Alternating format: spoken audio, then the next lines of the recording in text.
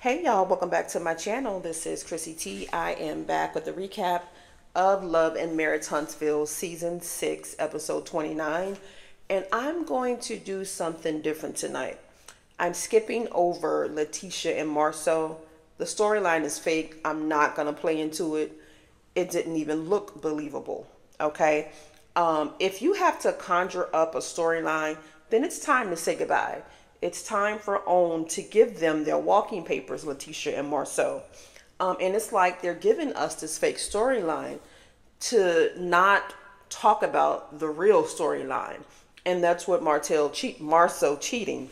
I want to see Keke and Latisha have this conversation that she's been running from this entire time.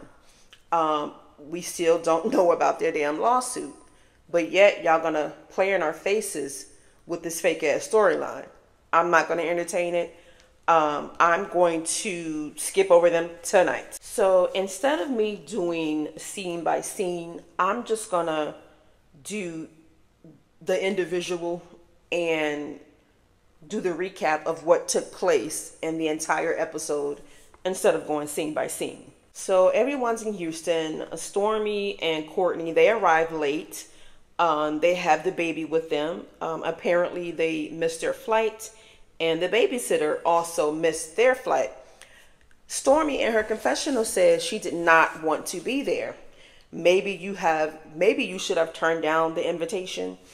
And Courtney said that he didn't feel comfortable sharing a bathroom with his wife and another man.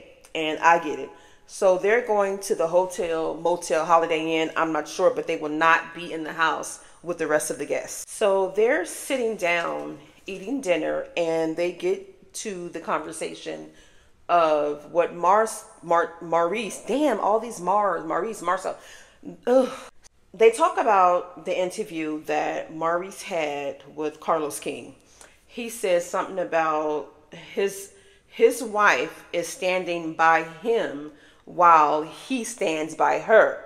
So when she can roll over and he goes to Pound Town and she can suffer through it, that's admirable. So Kimmi said that's why she feels unprotected in her marriage. Well, honey, you are not protected. I'm not sure what other proof you need that will show you that Maurice has never had your best interest. Never. But she says these things, but then in the same breath, she makes excuses for him, saying that he didn't mean what he said, it came out wrong. And then Melody made a good point, because what comes out of your mouth is exactly what you feel in your heart. So what she does is she tries to write a poem out of the reckless things that comes out of his mouth. Oh, he means well. And it's really given Delulu.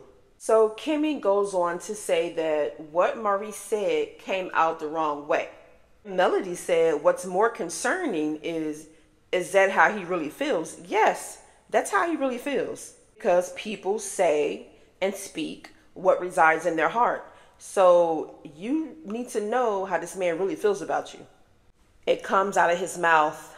I don't care that he apologized. Everything that man said in that interview, he meant it. And Kimmi says that people are under the impression that sex is the only thing that occupies Maurice's entire thought process. And she says that's not the case. Well, it is the case when every season after season after season, this is the topic of discussion. It's been your storyline for 4 or 5 seasons. Not only that, he goes on this interview and he tells Carlos King that sex is a necessity. It's not a want. So yes, it does occupy his mind 24/7, which is why we keep having this conversation season after season. We, the viewers, are sick of hearing about your libido. How many times have y'all been to sex therapy? Y'all been in sex therapy for 5 years. So Nell notices that Martell has his wedding band on at the table. Okay, and he knew exactly what he was doing. He was trying to get a rise out of Melody. Martell takes pleasure in seeing Melody irritated or annoyed. He likes that kind of stuff. So I just started watching Love and Marriage Huntsville. I started watching it season 4, I think. So I went back and I started to watch the beginning seasons. I just finished season 2.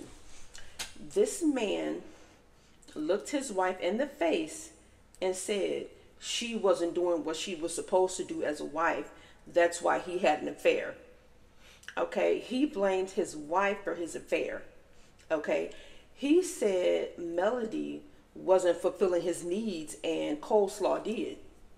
He said this to her face. Okay, so Martell came on this Houston trip with an agenda.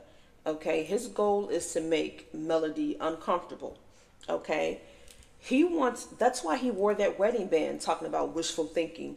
He wants the viewers to see that he's making an effort to be a better man, but it's just a conniving tactic to get underneath Melody's skin.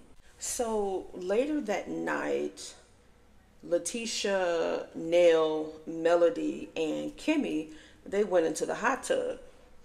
And so Melody came out, she had her shades on, and she was taking pictures of herself. And Latisha said, this girl must really love herself, as she should. As she should. You don't love yourself? It's like they're always so consumed with what Melody does. And the way she said it, it sounded like it was fueled in jealousy. But then, as I'm finishing up earlier seasons, her and Kimmi has always been jealous. All the time. So this is nothing new. But to say that like that, this girl must really love herself. She should. And it's sad that you don't. What is wrong with Melody basking in her beauty? What is wrong with that sense of awe and admiration about yourself? What is wrong with that, Latisha? So Melody has on her glasses, and Latisha asked her why was she wearing glasses? It's dark outside. And she said, well, she always wears glasses when she's at the hot tub. Well, she had on sunglasses. And Nell said she's doing the most. Well, let her be her, okay? Why are y'all so attentive to what she's doing or wearing? It's ridiculous.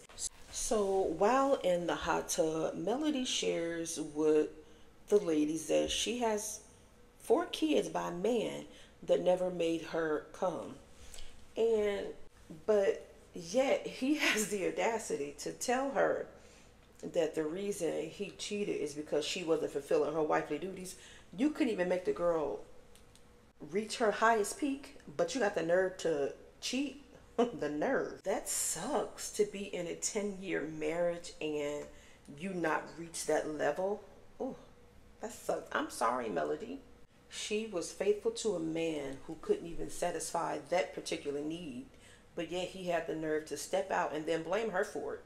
So later on, Nell and Chris are setting up games for the guests to play, and it involved team building.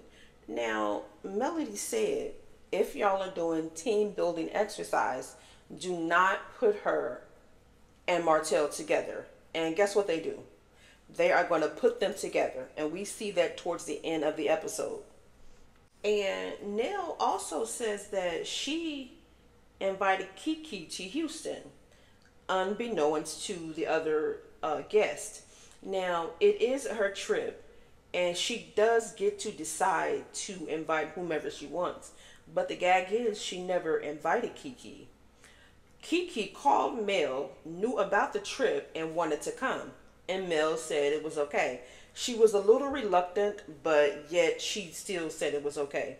Keke tells Nell that she wants to come because she feels bad about what happened, throwing that drink in Latisha's face. And she wants to apologize. If Keke does anything, she is going to lie her way into something. So Chris asks Nell, well, can't she wait until we get back to Alabama? She ain't got to come here to apologize. I don't think that was a good idea to let her come and not tell the rest of the guests. It's given sneaky.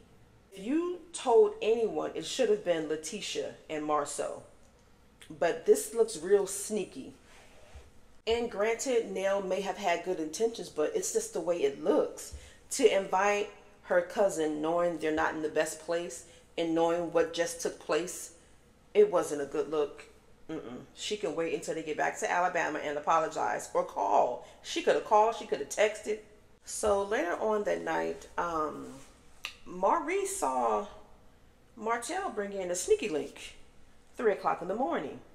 And that was very disrespectful. It was disrespectful because this young lady was not invited by Nell. She wasn't accounted for. And not only that, your ex-wife is on this trip. Even though they're not together, it's still disrespectful. He would be pissed if she brought in a man. He would not let that go. I mean, he walked in on her on a blind date, on a date. I can't imagine what would have took place had she brought a man. So the next episode, we'll see Keke come to Houston, and Nell has to let her know that she can't stay and she has to leave. And Keke basically said, "The fuck?" So it's kind of like she's saying, "I ain't going nowhere." She was refusing to leave. Y'all, that's the end of this episode. I will see y'all next time. If you like the video, give it a like. Share your thoughts in the comments and subscribe. Bye.